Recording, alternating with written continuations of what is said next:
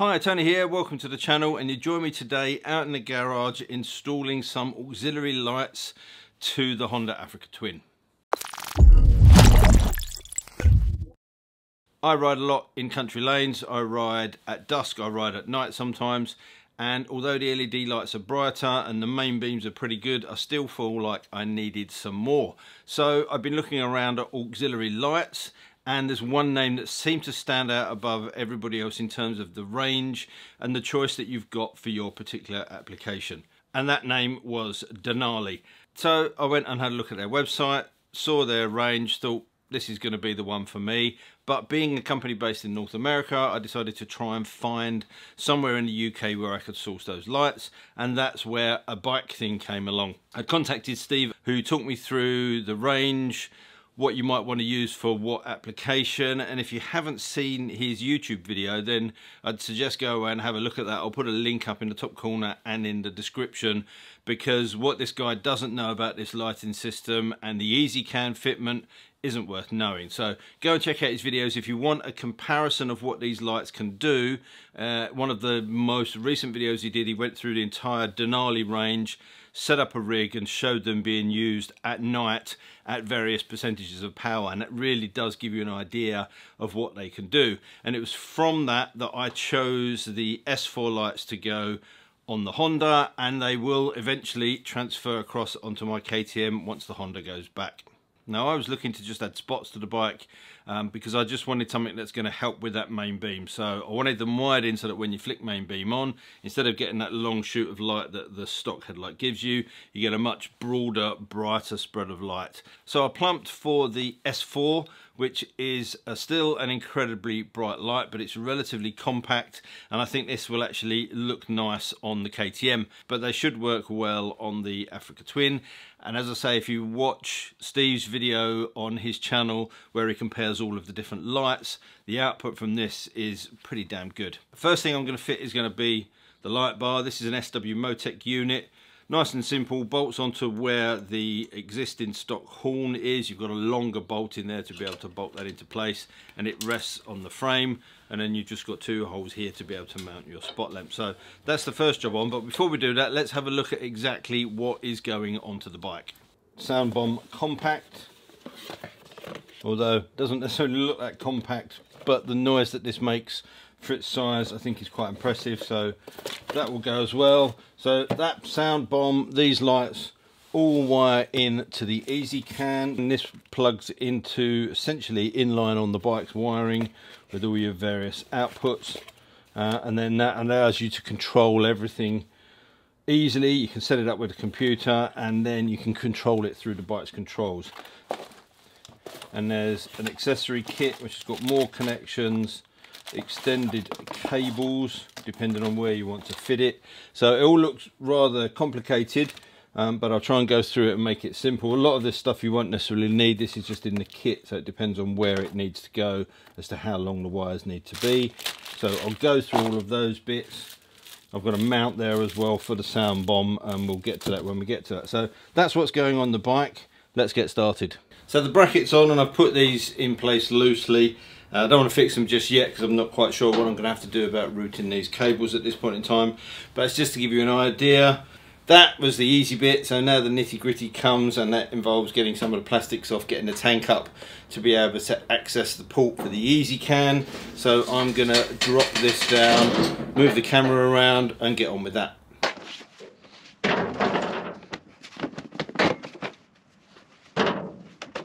And now I'm no expert in fitting these, and Hex help you out with that with the Ez-Can, because if you look on the box, there's a little QR code here. Scan that with your phone or your tablet, and that will bring up a page that shows all of the different bikes. Choose the bike that you've got, and then there are very comprehensive installation procedures to take you through the whole lot. First job is to disconnect the battery, which is just removing the cover on this side. If you've got an Africa Twin, you know that you need to take the little toolbox cover off. I'm not going to video that because I'm literally disconnecting the battery, and it will differ from bike to bike, but all the instructions are in here. I'll get on with that. Then it's a case of undoing several bolts in here to be able to lift the tank up, and that's where you can get to the IMU port, which is under here, which is where the Ez-Can has to plug into. Now essentially we want to be able to lift this part of the tank up, so the next thing to do is to get these two 5mm Allen bolts out, these two up here, and undo this bolt here, and these two bolts here as well. There we go. And there you can see, once this tab is off, there are the extra two bolts to undo. And then these bits can be lifted away with a little tab on here to just get them free. Next off is to get these four 8mm bolts out to get this bracket off. This is the tank mount bracket, and underneath here is where the IMU plug is. And pop that bit out. And this is probably the fiddliest part, because the little bit that you might be able to just see under there is the IMU. So once I can get that clip undone and the plug out, the Ez-Can daisy chains in between that, which makes this part of the circuit. That then gives you the control, and then you've got the various leads that go off to whatever accessories you're fitting. Now getting this little baby off was by far and away the most difficult bit. You've got to essentially be able to get your finger in on the side to push this lever. So you kind of have to push that lever and then it will pop off. Now that's unplugged, this part of the Ez-Can plugs onto that. That plugs into where this came from, and the Ez-Can is essentially connected. We've then got to just run the wires down to connect it to the battery for power. So here's a quick tip. This power cable has got to run down, tuck behind the plastic and spit out here to connect to the battery. Trying to feed these wires down through here is a bit of a pain. So what I've done is pushed a little bit of locking wire up through the end, looped it through the two elements, and then what I can do when I've got two hands is pull them through from this side, and then all I've got to do is tuck this fuse up out of the way so that it's not chafing on anything. That bit's done, but whilst I'm here I'm going to fit the Soundbomb, because that actually mounts into here, and that cabling runs up there to run through to the Ez-Can. So whilst I'm here I might as well do that. There's a little bracket that bolts onto, I think, either these two or these two. Soundbomb hangs off of that. Then you just need to plug it in at the bottom. But then when you've run that cable up through there, you plug that into the Ez-Can. The existing horn stays where it is, stays wired in, it doesn't change, so you get this Soundbomb and the standard horn when you beep. Just for a reference, with the camera set up in this position, this is the standard horn. So this is where it's going to fit. There's this bracket that mounts onto here, and then there's a bolt that goes through there that hooks onto that.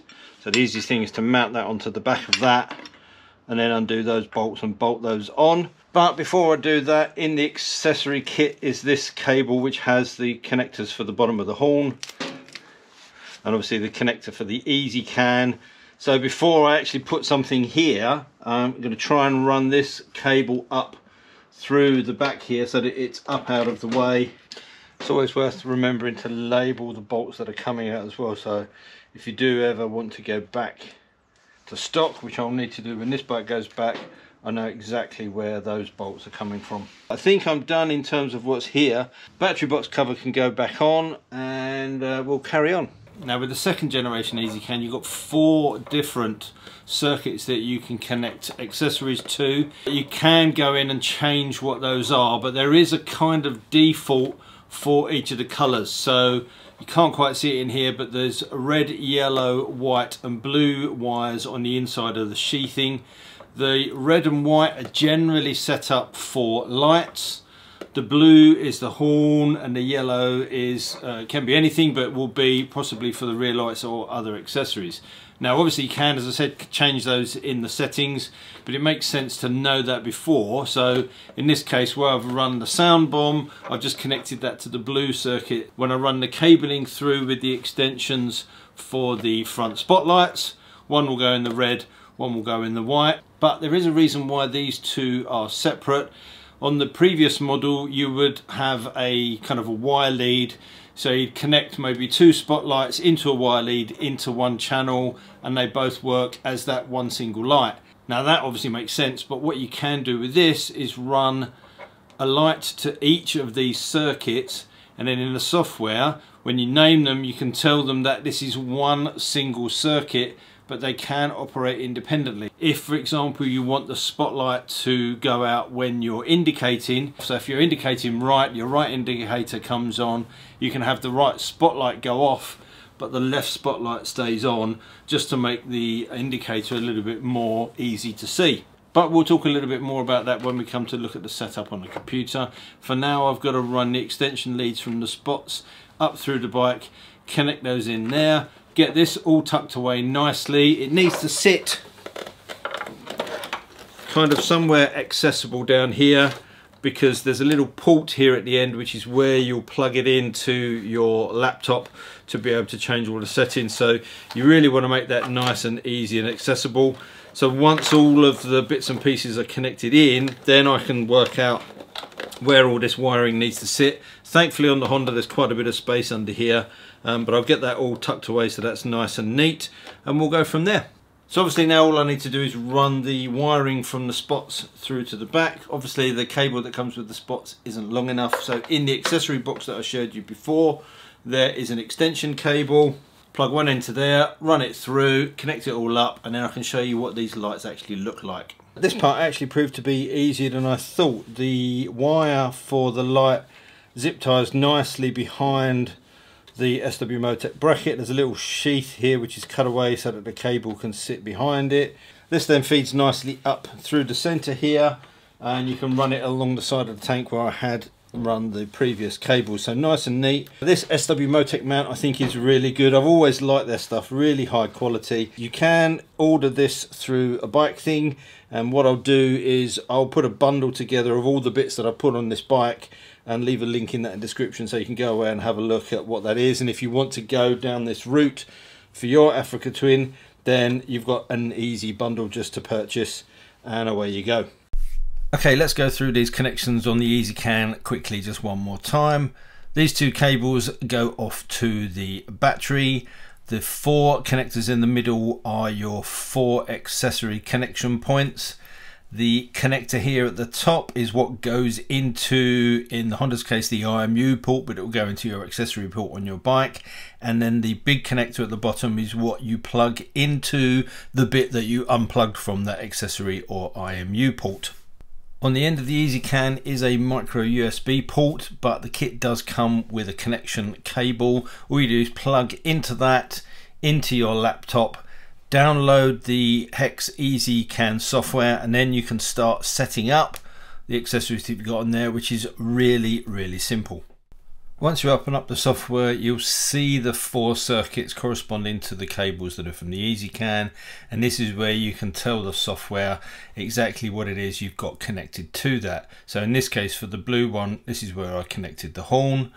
The red circuit is I'll put that as my auxiliary 1 right, and the white circuit I'll put as my auxiliary 1 left. So that means those 2 circuits can run together but act independently. Once you've allocated those circuits, you can then just go and change the settings with these simple sliders. So for dipped headlights, you can change the intensity that they run at during the day and during the night. You can obviously do the same for the main beam, and as you scroll down the page, this is where you get to change some of the other bits that you might have connected. So here is the auxiliary brake light, which I don't have, and if you fitted a Soundbomb, then you just click the slider to enable that. As you can see, you've then got simple toggles to switch on and off how these lights work. So if you want the main beam off when the lights are active, if you want the light to strobe with the horn, if you want the flash to pass, all those bits, you just click the slider on and off. And there's also a handy little diagnostic tool. By clicking the symbol at the top, you can look at each circuit, see what peak ampage it will take with the accessories you've got connected. You can test each of those circuits below that, and then there's just a little bit of system details on the bottom there. So quite comprehensive. These are the settings that I initially went with, so let's actually have a look and see how they work now they're all wired in. Okay, so all the wiring is tucked away neatly under the seat. I'll neaten up a little bit more later on, but everything's all back together again. So if I turn the ignition on, these will come on at 20%, which is what we set. If I flash the lights, you get the full 100%. If I flash that 3 times for the passing mode, then we get the strobe effect, which is pretty cool. If I'm indicating, you can see that the light on the side that is indicating goes off, just to try to make things a little bit clearer. And the last thing to hear is the horn. I'll play you the quick clip that we did earlier on of the standard horn. And now with the Soundbomb Compact, and I've also told these to flash when you beep the horn as well. So let's see if it does make any difference. Jesus Christ. Yep, that makes a difference. I don't think anybody is going to be able to say that they didn't hear me.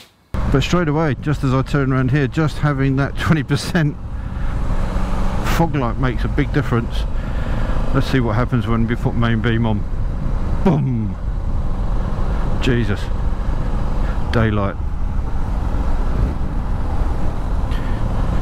Wow, this is so much better. And you've got to realise that these are the S4s. So yeah, if you go with D4s or D7s, they're going to be brighter with a longer throw as well. But these S4s are brilliant, and I don't think really I'm going to need any more than this. It's such a nice wide beam, and it throws it far enough down the road to be useful. Look at that. That's incredible. So, good things do come in small packages. Actually, what I can't resist doing is trying out the strobe. Let's give that a go. Whoa, disco. And a bit of horn for good measure.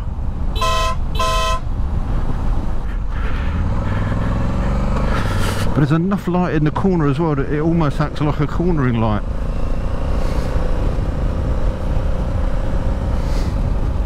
As you can tell, I am very impressed. Yeah, I think that novelty is going to wear off, but it's quite good fun.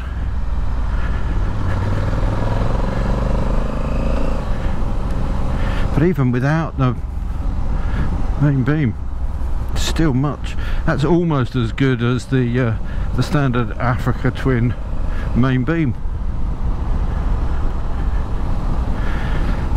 So if you're looking at adding to some lights, I know they cost them more money, but really just look at the performance of these Denalis.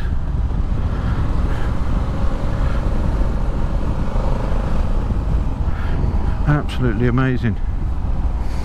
And as I indicate, yeah, I'm losing that one on the right as I'm indicating right, and if I indicate left, I'm losing the one on the left as well.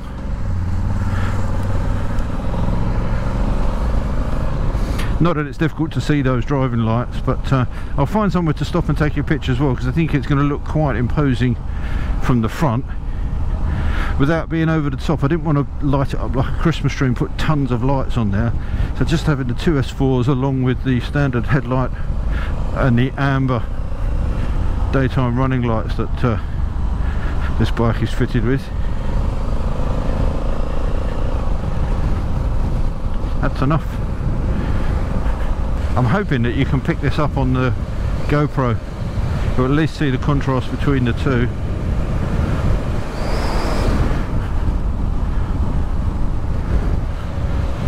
And that's with the 20%.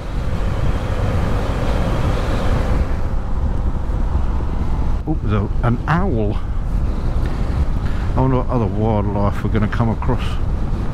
Thankfully there's nothing out here that can eat me. I'm just going to find somewhere to... Actually, here's somewhere for me to pull over. So these are the two S4s at 20% and then at 100%. So that's it, a really neat install, and I have to say I'm really surprised at how easy it was to do.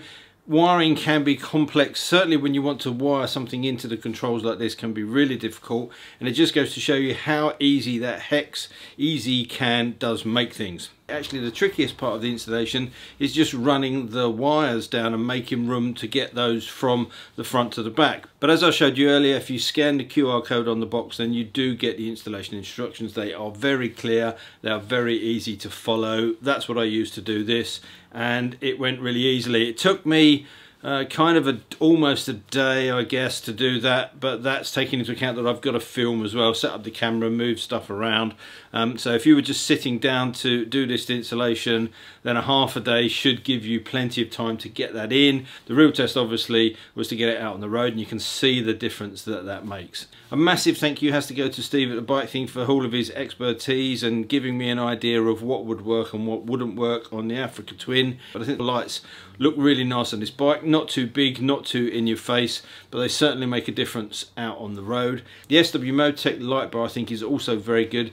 If you've got an Africa Twin that hasn't got crash bars, that's definitely the way to go. If you are using the OEM or any other aftermarket crash bars, I would still recommend doing this. I think it's very neat. It keeps the headlights inboard of the bars, and it's they're in exactly the right position, so really pleased with that. As I say, you can order all of this through Steve's website, A Bike Thing, and I'll leave links in the description down below. If you've got any questions, then let me know in the comment section and I'll try to answer those for you. And all that leaves me to say is until next time, thanks for watching, take care, ride safe, and I'll see you soon. Bye.